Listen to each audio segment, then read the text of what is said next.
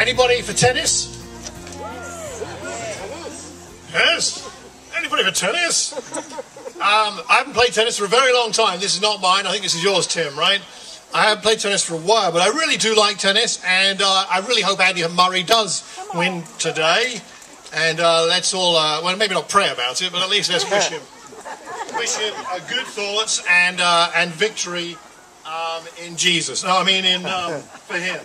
So, if you've got a Bible with you, turn to Luke chapter 11, and I've got a couple of things I'd love to share with you, ever so briefly, but I hope ever so meaningfully. So, let's go to Luke chapter 11, and I'll unlock my iPad. Oh, there we go.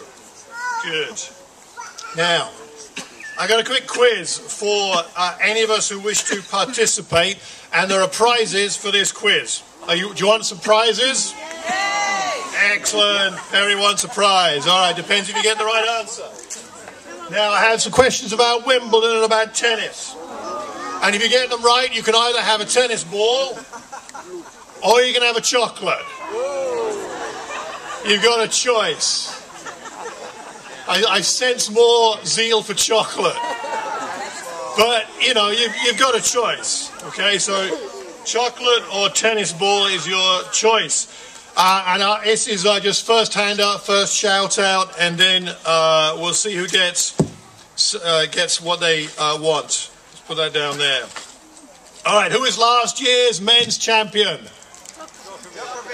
Djokovic. Chocolate or tennis ball? No, it's over there. Chocolate? Oh, sorry, I'm out of practice. Last year's women's champion. Okay, Serena Williams somewhere over there in the tent. Chocolate or tennis ball? Chocolate. Okay. All right. Here we go.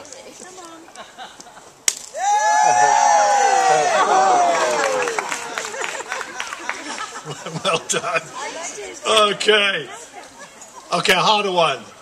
The loudest grunt. Who's the loudest grunter at Wimbledon? Sharapova is correct. 101.2 decibels. If you were standing next to her, it'd be like standing next to a motorbike at like full throttle. Okay, chocolate or tennis ball? Tennis ball. Excellent.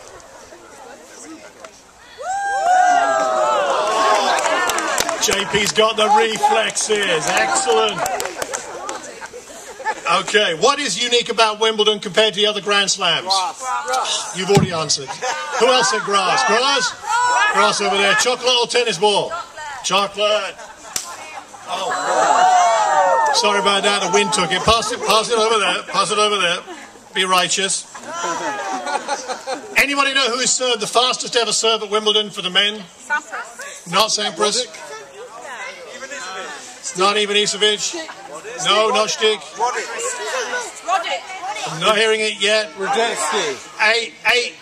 A person like Tudu should know because the surname sounds a bit like something he does.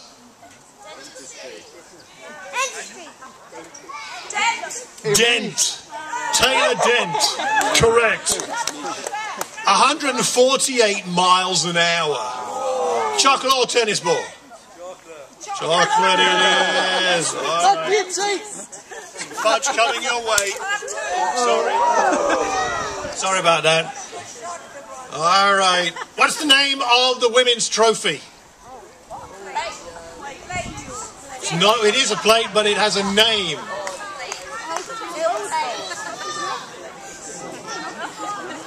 No, not getting that one. Moving on. It's the Rosewater dish. How do they keep the pigeons away?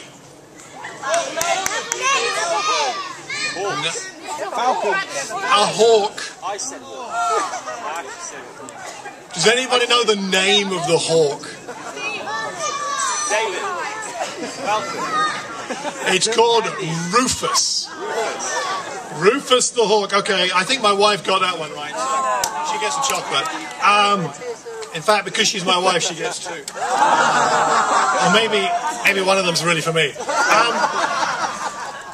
Who played the longest ever match? Isner. Who said Isner? Isner, chocolate or tennis ball? Chocolate every time. Okay. There we go. Back there. Sorry, Tom. Sorry. Please pass that on. Yes, Isner and Nicholas Mahut spread over 3 days. How many hours? Anybody know? 11 hours. Who was that? You've already answered. Right. Oh, who said 11? Oh, a young child said 11. Okay. Oh, sorry. All right. Okay. And one more. I got so many here. Let's see. Why don't we go with... If you... Okay. Roughly, if you laid all the strawberries end to end that are sold during Wimbledon fortnight, which is 23 tons, if you laid them end to end, how far do you think they would reach? Let's have a few people give some guesses here. How far would they go in terms of miles?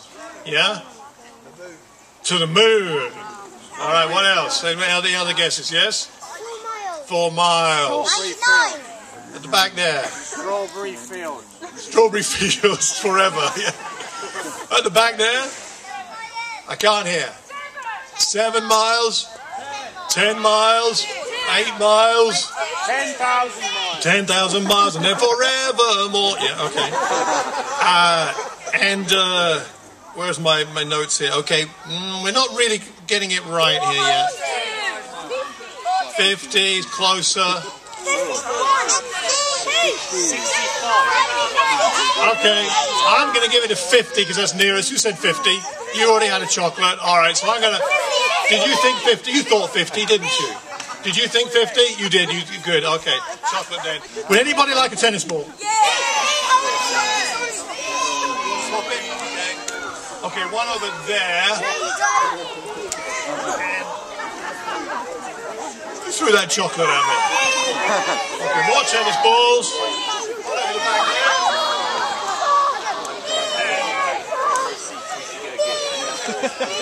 Side over there. There we go. Okay, this is for anybody who can get it. Mind your head.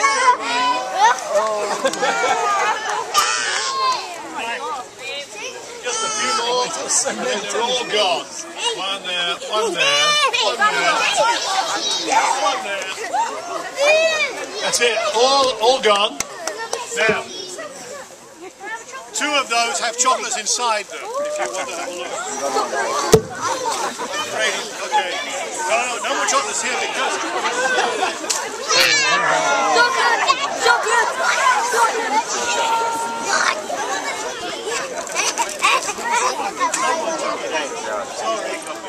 Never mind. Right, now that I've ruined someone's teeth and Tidu can have some more business. Okay, back to the Bible. Do you know tennis is actually a tough game? If you play tennis, you'll burn about 500 calories an hour, which is up there with basketball. When I was 23, a young man came to church and he was interested in studying the Bible. He was 13 years old. And I played a bit of tennis at school. I was decent, not great, but I was okay. I could handle myself on the tennis court. So I found out that this chap was a tennis player, 13 years old. It turns out, his name was Jean. Turns out that he was the 8th best 13-year-old in France. I thought, the 8th best 13-year-old in France, I'm 23. I think I can handle myself. How good can he be? So just to build a bit of a relationship, we went out to the tennis courts in West London and we played tennis. Or more accurately, I should say, he played tennis. I picked the ball up. A lot. We played 1 set. It was 6-love. Every game was 40-love to him. I don't think I even touched the ball with my tennis racket for an entire set, which took about 15 minutes to complete at the most. It was incredibly humbling to be beaten by a 13-year-old French teenager. Some things are harder in life than you expect, aren't they? You get the idea that life should be easy. Sometimes when you grow up, life should just flow, and it should be okay, and I'll get a great job, and I'll have good health, and I'll marry the right person, and I'll have kids that everybody else will envy. They'll say how handsome and beautiful your children are, how intelligent, how amazing, and our parents, the grandparents, will be like, we are so proud of you, having such wonderful grandchildren to carry on the legacy of our family name for generations to come. And we think life's going to be, we hope life will be smooth and easy, and then something happens. It's like an unexpected lob or a really hard smash that not only beats us but hits us very painfully. Life's not always as easy as we think, and then we wonder what it's really all about. And I think it's at those times are the times when God has a window into our lives, has that potentially that open door. At least if we will open the door and say, I had hoped life was going to be like this, but it's turned out like this. Why, God? Why? Why is it like this? And it's at times like that a passage such as Luke 11, I think, can really help us. Let's read it and think about it just for a moment, and then we'll be done. Luke 11. It says this. I'll pick it up in, Jesus is teaching a lot of things here about prayer and about the relationship with God, but I think we'll pick it up here in verse 9. What does Jesus say here? Luke 11 verse 9. So I say to you, ask and it will be given to you. Seek and you will find. Knock and the door will be opened to you. For everyone who asks receives. Who receives. The one who seeks finds. And to the one who knocks, the door will be opened. Which of you fathers, and I think this applies to mothers as well, by the way. So, which of you fathers, if your son or daughter asks for a fish, will give him a snake? I don't think we're barbecuing snake today. Are we not barbecuing snake?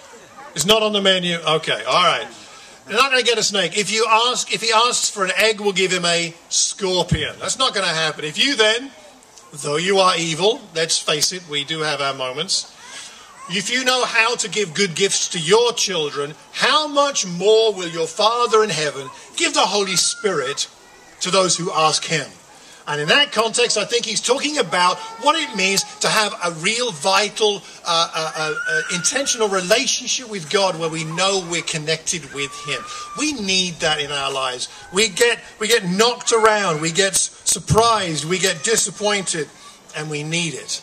God's given us some rules to help us. Those rules, if you like, are in the Bible. Much like the game of tennis isn't meaningful unless there are tram lines, unless there's a net, it doesn't make sense. So in our lives, if we don't learn how to play the game of life according to God's rules, life doesn't make sense.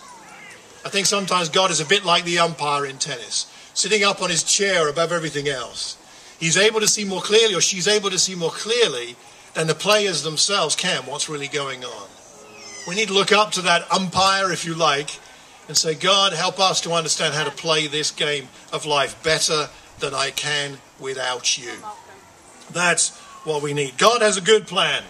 He has a good plan for our lives to make something better out of our lives than we could ourselves. You know, this tennis racket, where'd I put it? This tennis racket, I don't know how much you paid for it, Tim. Not much. Not much, okay.